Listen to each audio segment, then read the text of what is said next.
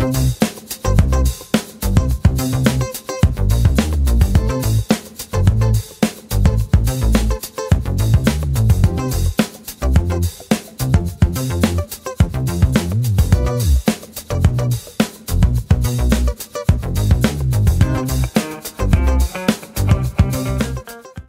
and welcome to this week's Lego Technic video. What I'm going to be presenting today is a new design for a 2-speed automatic gearbox. Now the advantage of this particular gearbox design is that it's very compact, it's a small size, and at the same time it's a smoothly transitioning gearbox, which means you don't get any of that crunching sound, or you don't have a loss of traction on the output. So the idea for this particular gearbox came about from trying to refine some of my previous designs. So a couple of weeks ago I presented this particular compact gearbox. This is also a 2-speed automatic gearbox, and it kind of works by the idea of having this lift arm that gets pushed along when there's some torque on the output, and that causes it to change gears. I'll just show you how that one works. So for example, if we put some force on the output, it transitions like this and changes gears. Now the issue with this particular gearbox is that it's crunchy in the sense that if you match the output torque to the pullback of the elastic band, you kind of get this crunching sound as it transitions between the gears. So to improve on this design and not have that problem with the lack of traction on the output or the gear crunching, I came up with another design, this one here that I presented a couple of weeks ago.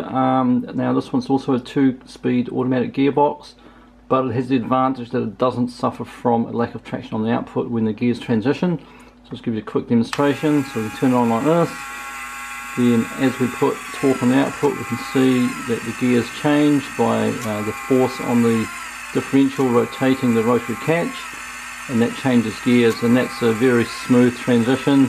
We don't lose traction, and we also don't have that gear crunching effect at any point. Now although this gearbox works great, one issue with it is just its large size. It is a lot larger than some of the other gearboxes, so what I was wanting to do is create a design that had this kind of functionality, didn't lose the traction on the output, has a smooth transition, but was more of this kind of size, a lot more smaller and compact.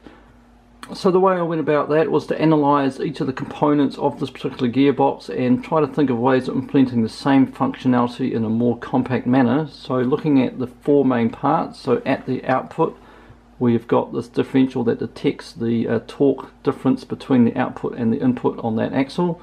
So as there is torque on this, what will happen is this differential will start to rotate and drive this axle here, which then rotates the second main part, and that's that rotary catch and the selector.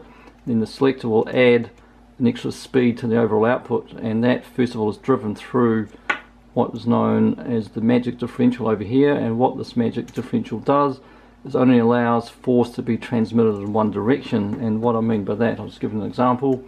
So this is an example of the Magic Differential. What we've got here is the input, and on this side we've got the output.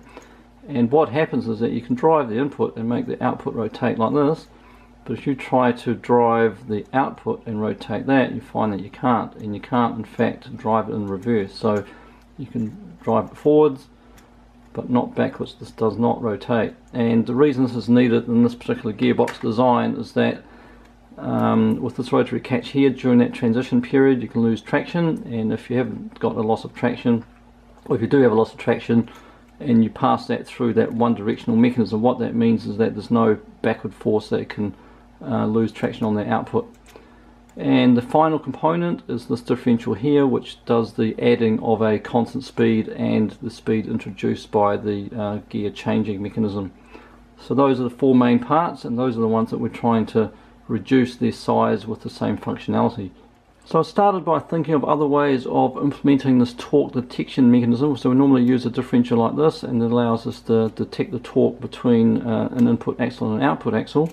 And I really spent a bit of time thinking about this and looking at the structure of a differential, and I realised that it's actually very similar to this kind of setup here. So we can use one of these black kind of components and to create a I guess configuration that's very similar to a differential.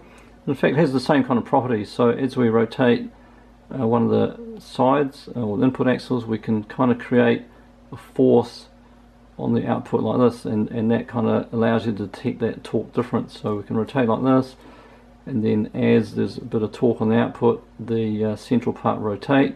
And I thought, well, maybe I can use that to drive some sort of gear changing mechanism. But then what I realised as well is that I noticed that this axle here is rotating, of course, while this one's rotating there and driving the output.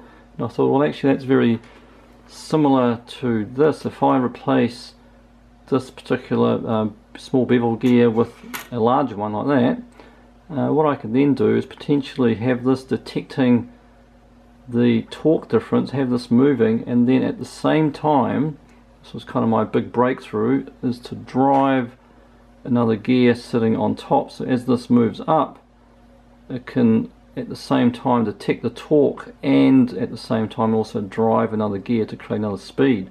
So what that means is that then I wouldn't need this differential and the rotary catch to select a different gear. What I can use this is all this in one go, and as we detect the torque, that will start driving this gear and create an additional speed that can be added to the output to have an overall speed change.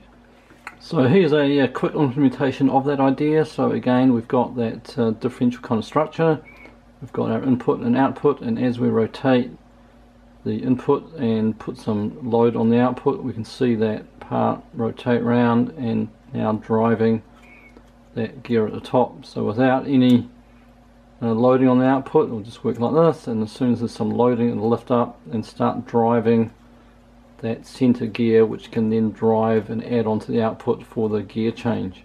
So what that means, I can now replace this entire part of the gearbox with just this one simple mechanism. So this pretty much replaces entirely the torque detection and the gear changing mechanism, the rotary catch and the selector. And then after that, we need to reduce the size of the other components, the magical differential and the adding differential. Now the magical differential can also be replaced, like I've shown in another video, simply by a worm gear mechanism like this. So again, the worm gear has got the same properties. We can rotate the input like that, and that will rotate the red output, but we can't rotate the red output and turn or drive the input. So that again is a lot smaller than the differential configuration to achieve the same effect. And now finally, the adder at the end, that differential, I haven't actually found a way of reducing that size. I don't know of any other way of adding two speeds without using a differential. That's had to be kept the same. And putting all that together, I have managed to create a much smaller, more compact automatic gearbox, as I've shown in the beginning of the video. Here it is. It's very small. It combines all the components that I've talked about. So here is that mechanism that detects the torque and then drives a secondary gear. That gear then straight away drives the worm gear that only goes in one direction. Then the worm gear comes around and gets added to the overall output over here, which at the same time is driven through the input to detect the torque change to give us the overall output. Okay, so I'll now give you a demonstration of this gearbox. I have connected the motor and I will now turn it on. You can see here's the output. It's rotating quite quickly. We can then put some torque on the output. As we apply torque, we can see that torque detection arm moving, and with enough torque we'll see it'll engage the second gear and reduce the overall speed at the output like that. And it's again, it's a smooth transition. There is no point at which we're going to get any gear noise or loss of traction on the output. You can see it works very neatly, just like that. And it's also very strong. We could, completely force it to stop. There's no gear skipping. It's a very strong and compact gearbox. So that is my latest design for a new type of 2-speed automatic gearbox. Hope you liked it. Please support this channel by subscribing and liking this video. Thank you for watching. We'll see you next time.